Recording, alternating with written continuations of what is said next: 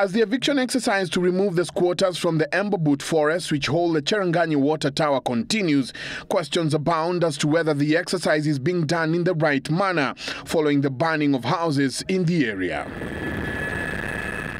We visited the area today to see the situation on the ground, and from above one can clearly see the demolished houses, with few people left behind trying to salvage the little that was left after their houses were burnt to ashes.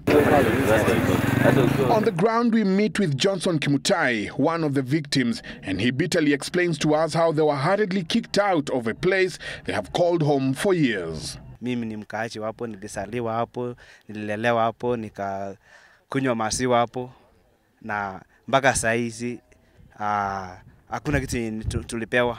Wale saa hizi tumetolewa. Hatuna mahali pa kwenda. Kimutai says police officers came very early in the morning, kicked them out of the houses and immediately torched their homes.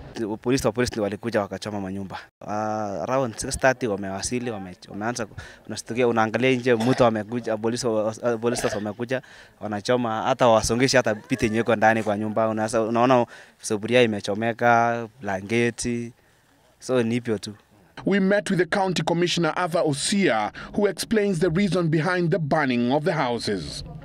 Some individuals were getting out during the day and getting back with the animals again during the night.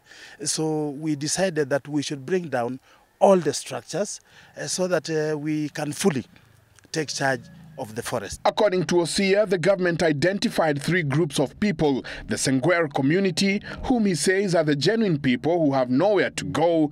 There are those who had land certificates who settled during the colonial days, though they had their homes elsewhere, and the ones who left their homes elsewhere and came to live with their relatives. We were not compensating each and every single individual who was squatting in the forest.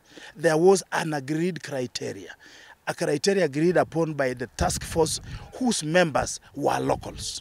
So they agreed on a task force. So these 2874 are representative of everybody who was living in the forest. There are over 10,000 squatters at Embobut, and so far the government has compensated 2,800 families, while 3,000 more are expected to be compensated in the next few months, once the government is through with the process of identifying who the genuine squatters are.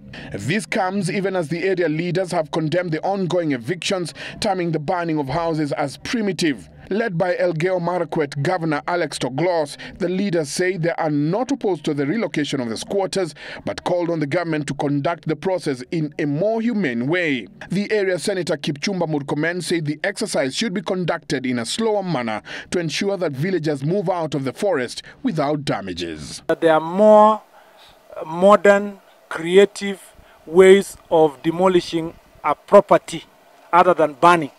Because the whole world is watching and looking like we are burning our people and without caring about their interests. The evictions began after the 21-day notice to vacate the forest was issued by the government elapsed, forcing the government to kick the squatters out of the water catchment area. Michael Njenga, Citizen TV, Nairobi.